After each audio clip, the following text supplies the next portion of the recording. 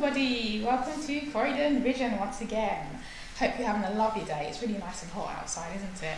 So we have quite a bit of stuff for you today. I'm going to be starting off making Aisha's strawberry fruit cocktail trifle. She's kindly given me her recipe, so I'm going to be showing you how to make that today.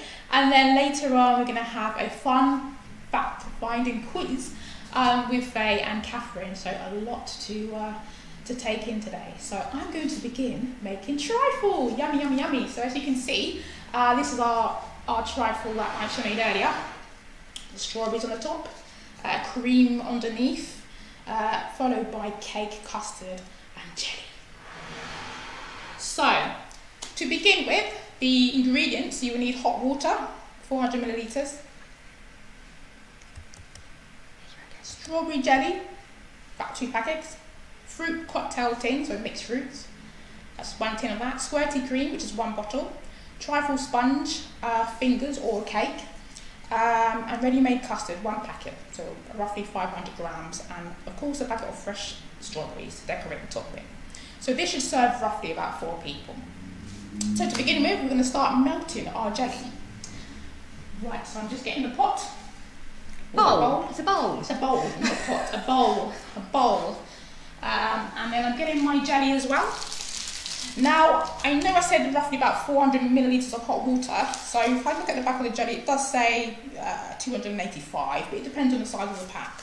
So today I'm going to use about roughly 570 milliliters for this jelly. Right. Wearing gloves makes this a little bit more tricky, but you can always use a pair of kitchen scissors if you've got them as well. It's a bit hard to tear open. Now, on the packet it does say it's good to separate the jelly into small cubes. Oh, it's very sticky.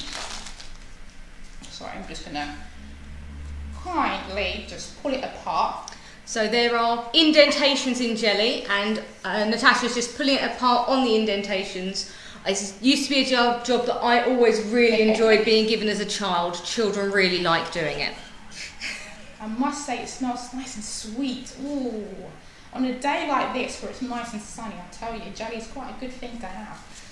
So I'm almost done with the first pack. I'm literally just tearing it apart from the squares and putting it in the bowl. Okay. Oh, and now it smells of that really jelly strawberry smell in here. Again, we wish we could share the smells with you. Smell the aroma. Now I'm just opening the second packet of jelly.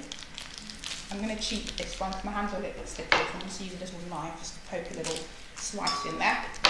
And then I'll open it up. That's not cheating, you can always use a knife to open something. It's using your initiative. I'll move that to one side there.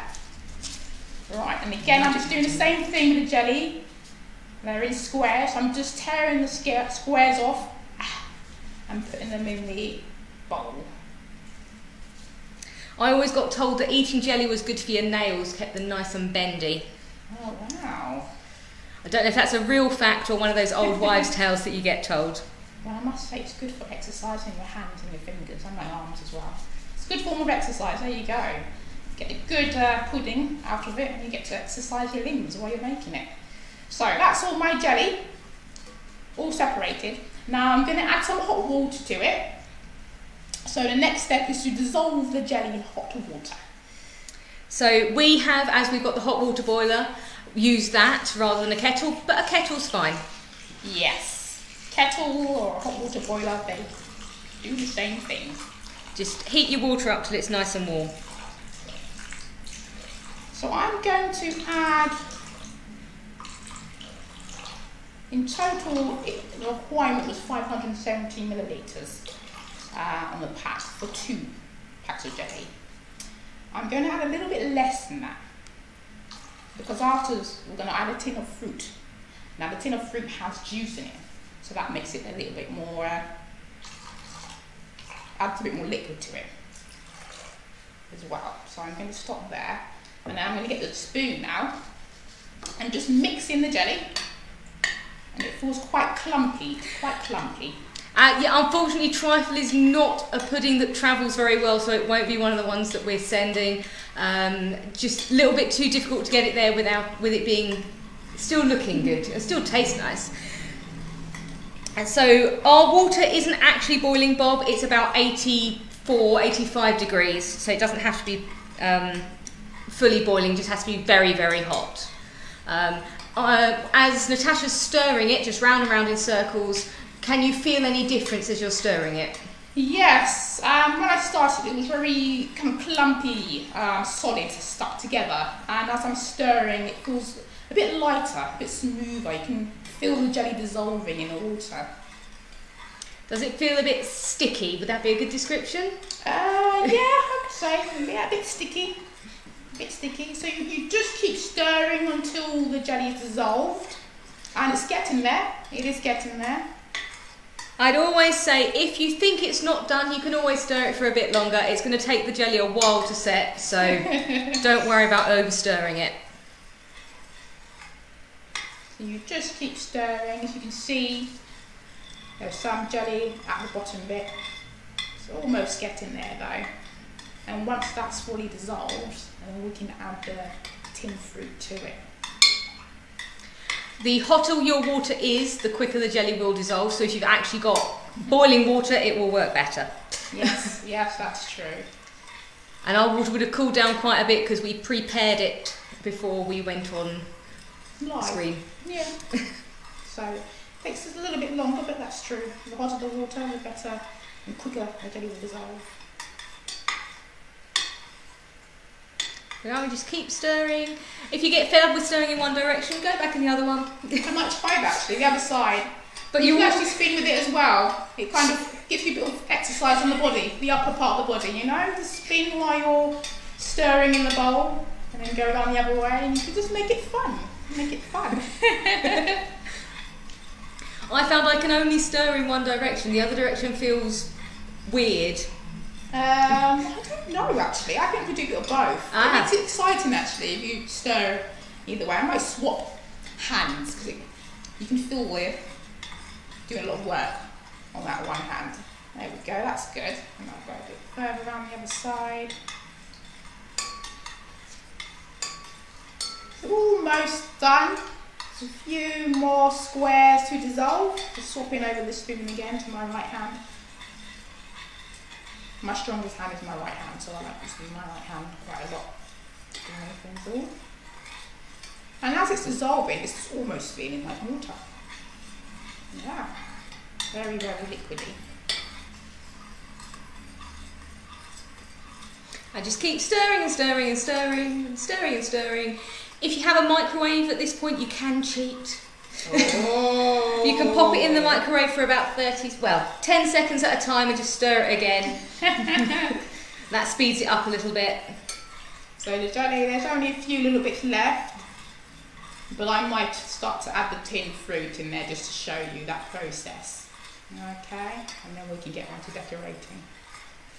Oh, I'm excited about decorating. So I'm excited about eating. Oh yeah, yeah. Quite a lot here to eat. We'll send it to you virtually. So we've done step 1, which is dissolving the jelly in the hot water. Now step 2, I'm going to stop here. There's a little bit of jelly left, but I'm going to just show you step 2, which is adding the tin fruit into the jelly. Okay. So you can drain the tin fruit, but this one we have is raspberries and syrup. So that adds a little bit of flavour to the jelly. So I would recommend, it's completely up to you, draining it or pouring it in with the juice in it. It adds a bit of flavour. It's completely up to you, but we're going to add it in today. Jelly is taking a little bit of time to dissolve, but I'll just show you the process. Adding it in. Just I'm going to pop it on the table here. The juice is already coming out. It smells so nice and sweet.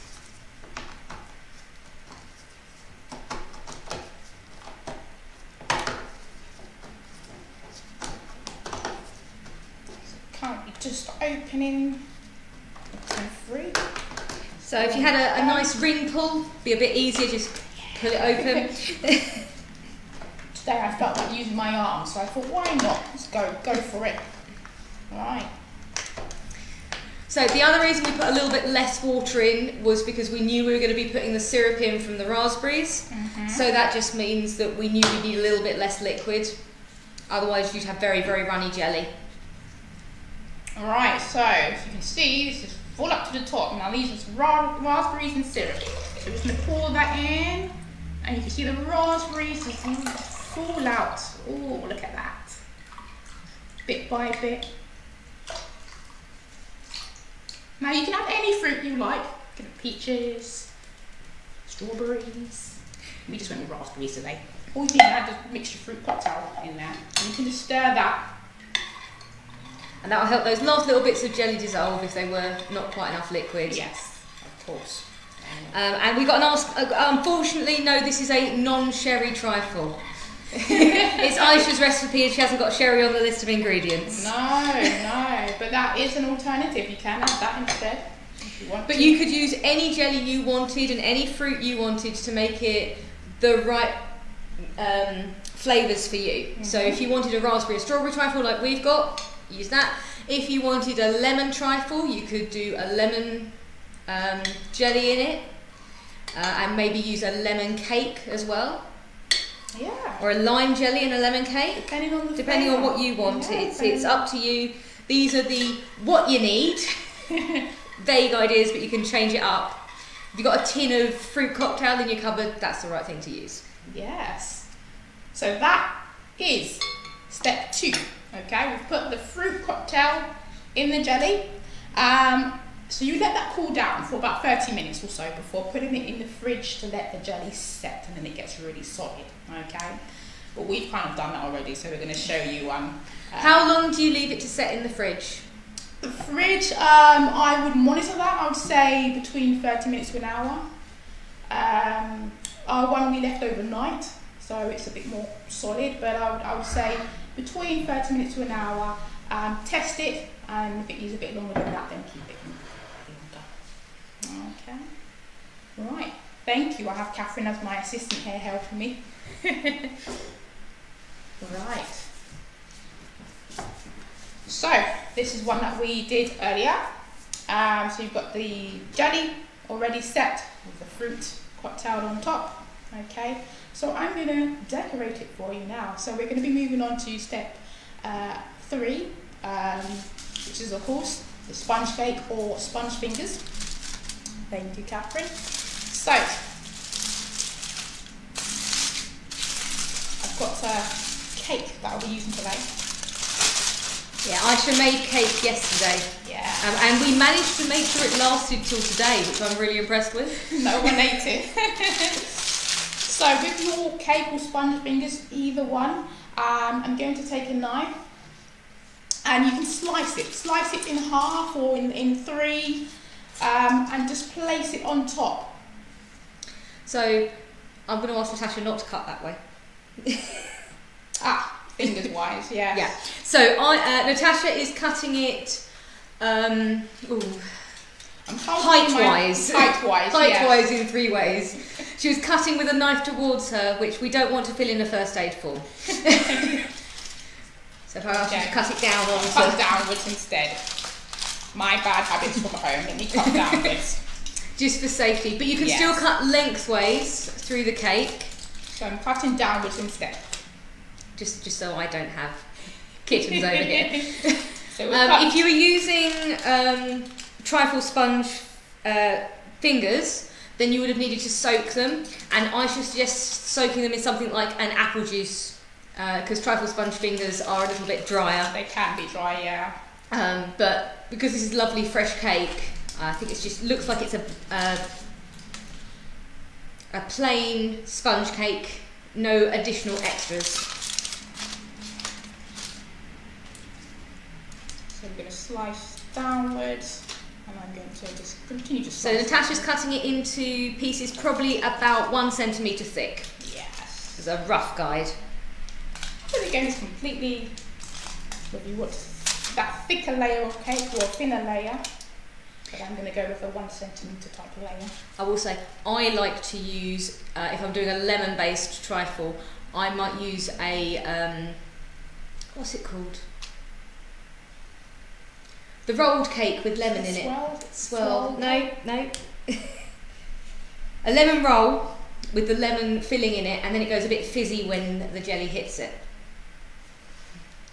I'm going to tell you a little secret. I don't eat cakes. I actually don't know. Oh, no. If anyone does know, please comment. Yeah, please let me know what cake I'm not remembering at the moment. And the original slice that I cut, which was a big one, I'm going to just cut that again downwards, so we have that kind of even layer across the top.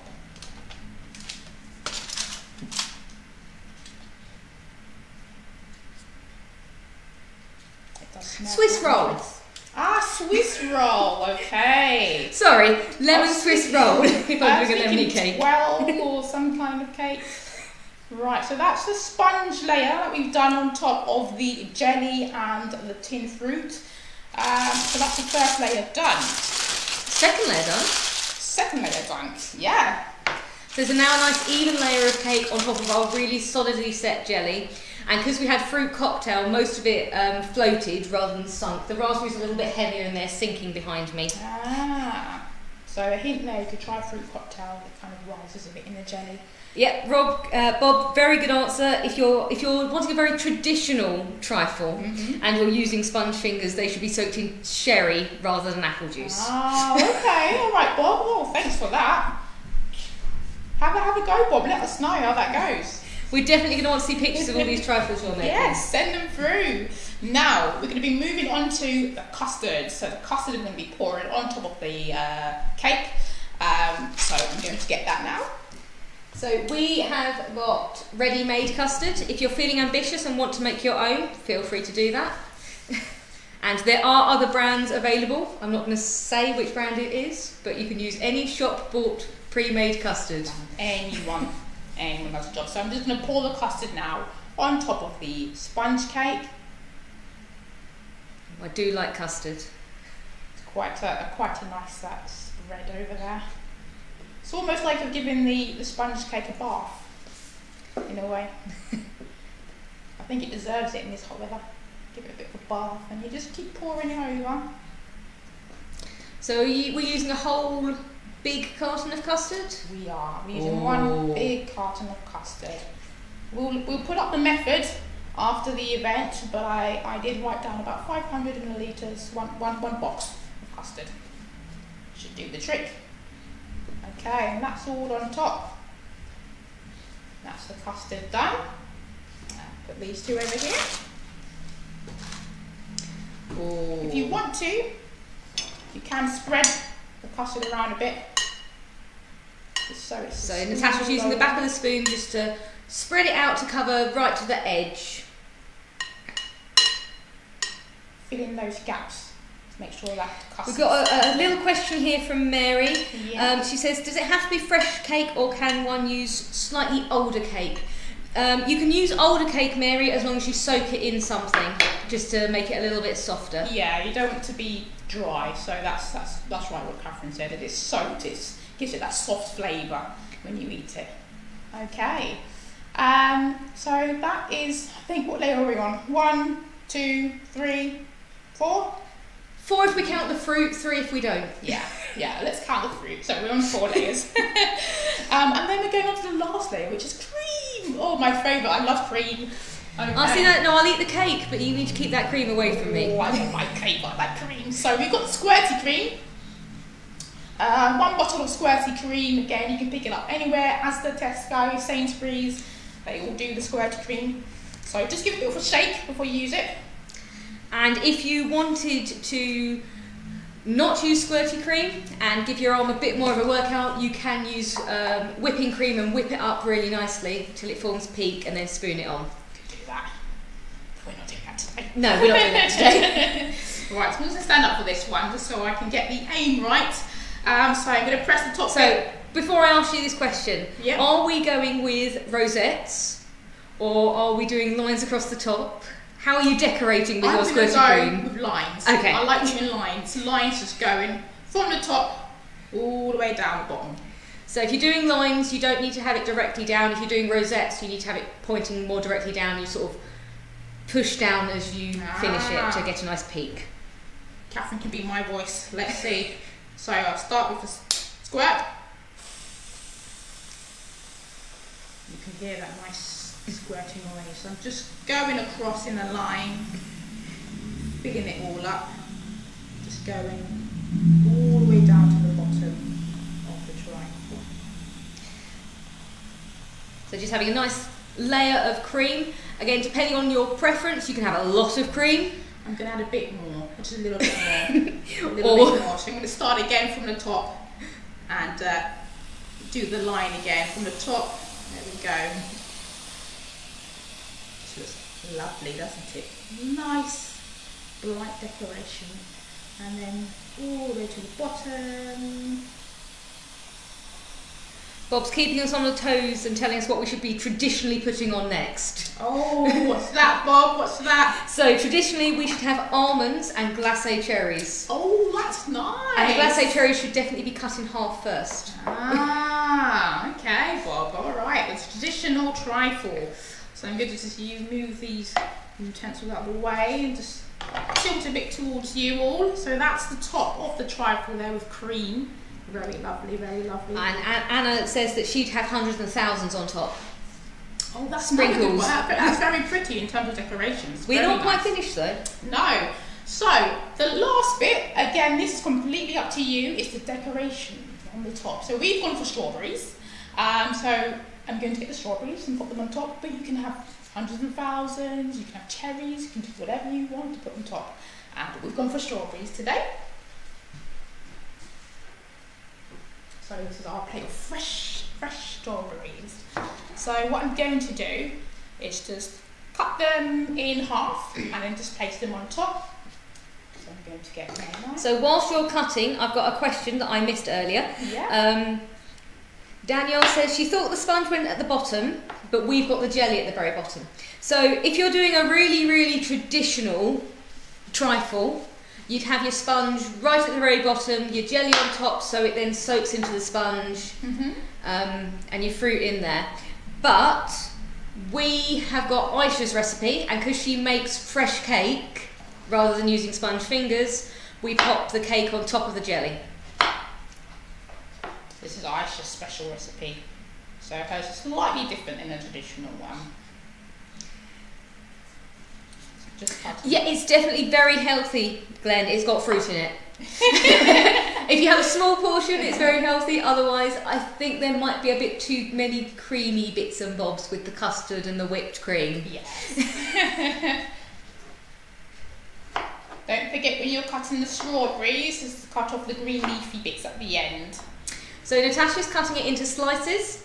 You could cut it into slices, you could cut the top off and then cut it in half. Yeah, you can cut it. It's up to you how you cut it and how you want it to look. So it's your choice of how you display it.